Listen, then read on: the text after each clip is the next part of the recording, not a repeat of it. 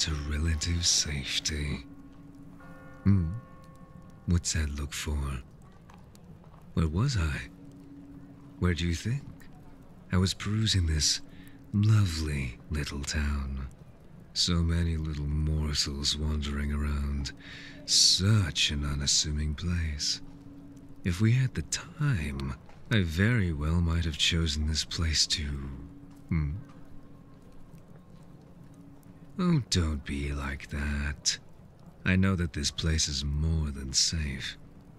What with our luck in getting through the storm, I know that we've at least a few days until the Empress and her minions manage to get word of my escape to this backwater den.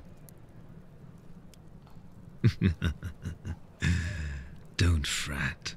I've spent more than enough of my time plotting my escape, and how I would spend the first few days of my newfound freedom.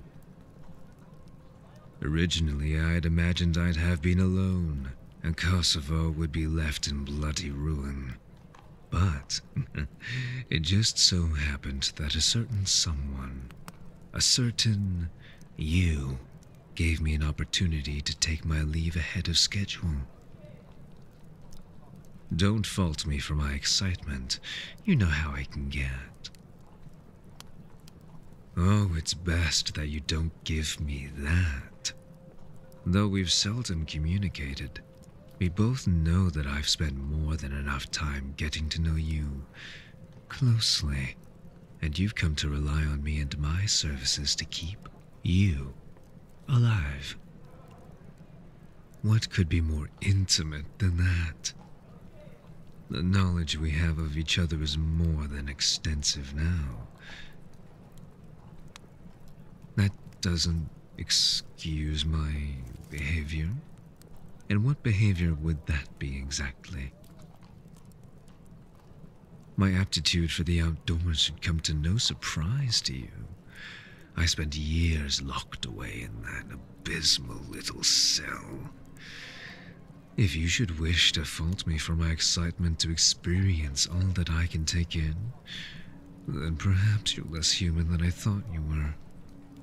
Everyone has their demons, but enough of those repressed feelings and you'll become them. And before you answer, do you know what I've become during my incarceration? Of course you wouldn't. I've become hunger. I starve for a change in scenery, in something besides rotting stone walls and chains in the dim of candlelight. I crave anything and everything besides the confines of my former prison now. Can you really blame me for... my dear accomplice.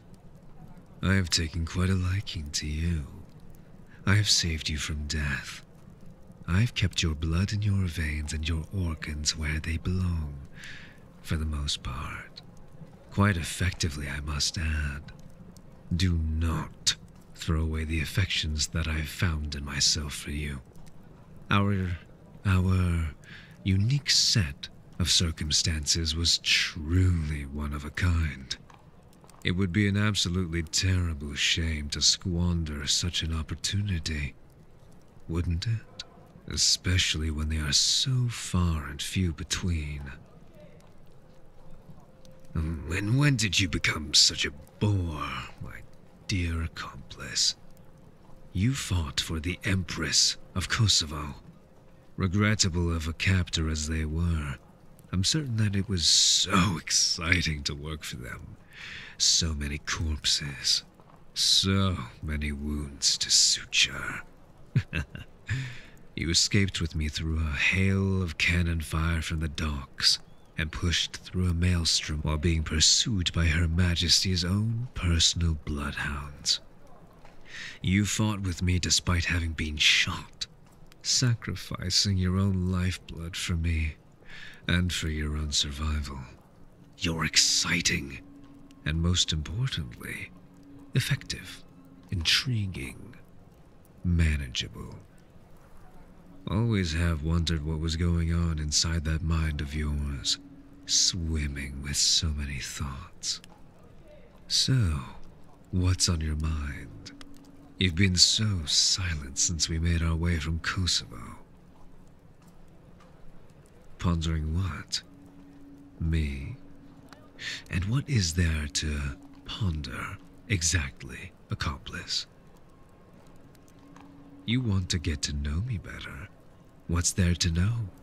I'm just a practitioner of the medical arts. A fervent one, but that's besides the point. Well, how interesting. If you truly didn't trust me, then why would you risk your life and limb to cut me free of my chains and aid me in seeking out my freedom? The coin. And here I thought the knowledge and companionship would have been ample reward, in tandem with the small trove I had acquired over the years during my initial bout of studies.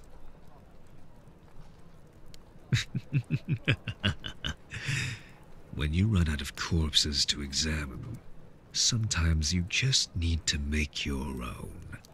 And even then, the dead can only provide so much knowledge, so much satisfactory information. Sometimes you need something with a pulse to practice on. Oh, no need for all that fluff, accomplice. Speak your mind. Believe me, after all those years locked away in a cell with nothing but barked orders and reprimands, any and all conversation is preferable to silence. Really? You want to see what lies under the mask? I've not removed this thing since before I was incarcerated, and I do not plan on it. Me, having something to hide. You know, you've been rather insistent on having me reveal myself to you. But I'm afraid that's something that I just cannot do. You wouldn't be missing out on anything extraordinary anyways.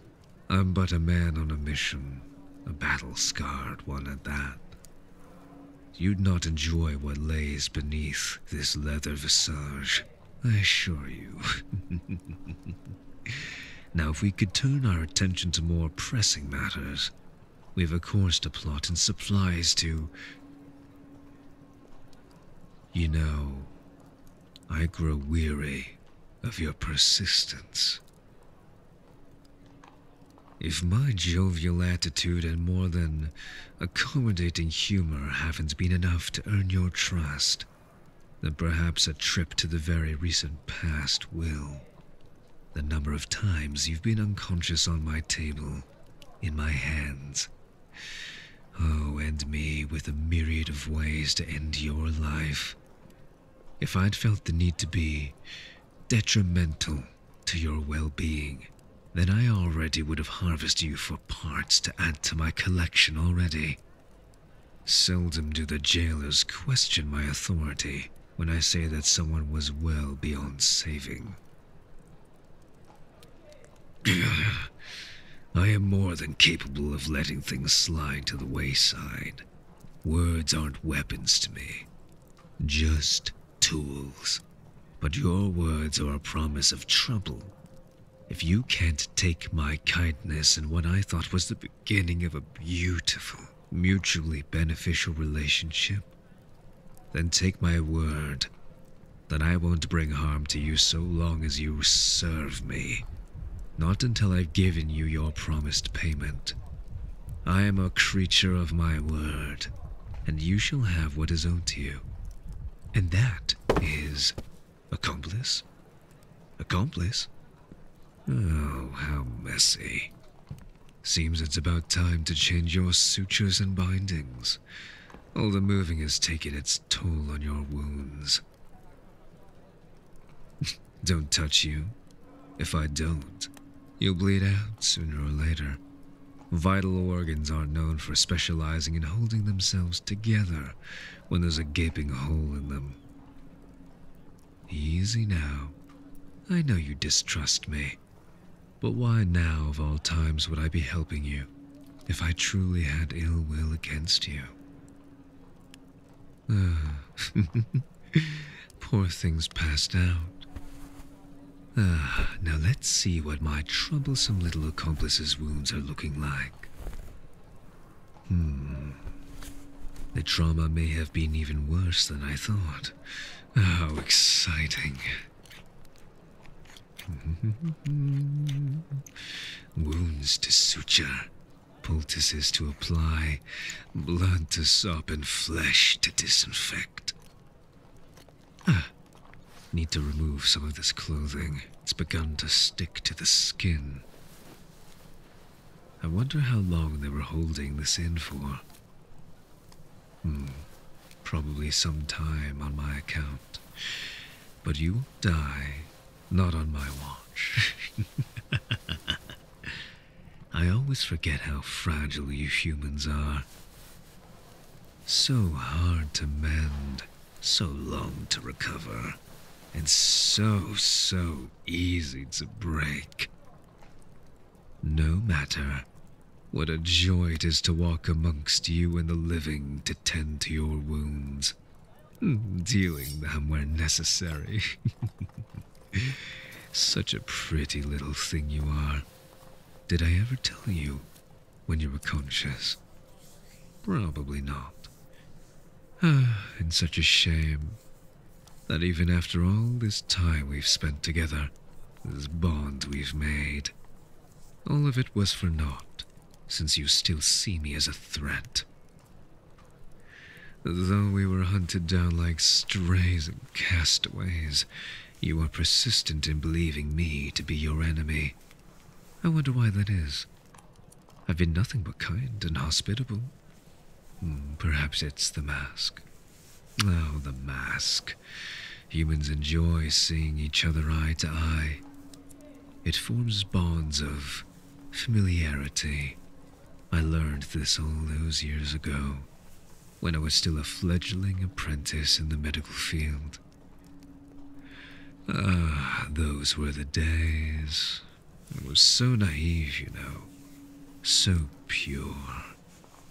Maybe not so pure. But I was fresh, so filled with wonder, even beyond how I am now. I believe that perhaps you and I would have been good friends back then. I was such a studious creature, and I can only assume that you too were hungry for knowledge, for purpose.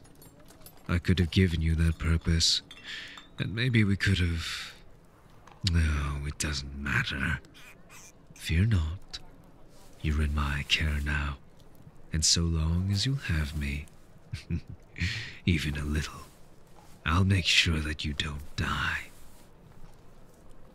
There's so much in store for us, and after all this time alone, all I want is for us to get along. I just want to be friends, more than partners in crime. But I understand that this tall order may take time, so just give me some more time, my dear, sweet accomplice. Yeah, and that should do it. You'll have to forgive me when you wake. You were losing too much blood, and with what few tools I had, I was given no choice but to harvest some of the locals to keep you steady. But you should be on the mend now, and in record time. Their lifeblood is now yours. Their strength courses through your veins, my own as well. Such a leaky little vessel you are. Took everything to keep you alive. What a volatile creature. It's a cold night, I think. Haven't paid much attention to temperature in a long time. You know, even though you lay here in bed as I tuck you in, resting, healing, hating me, dreams of despising my secrecy. I honestly think that it's for the best.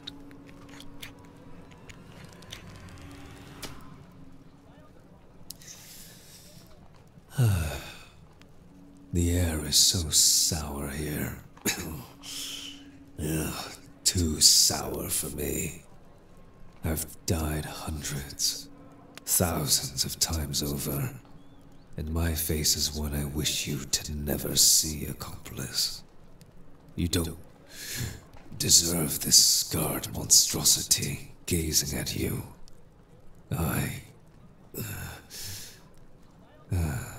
So soundly. Rest well, my friend. I hope that perhaps we can speak again. And when you wake someday, perhaps I am foolish for having dragged you into my pursuit of knowledge and of freedom from the chains that once held me. That still in a way hold me now.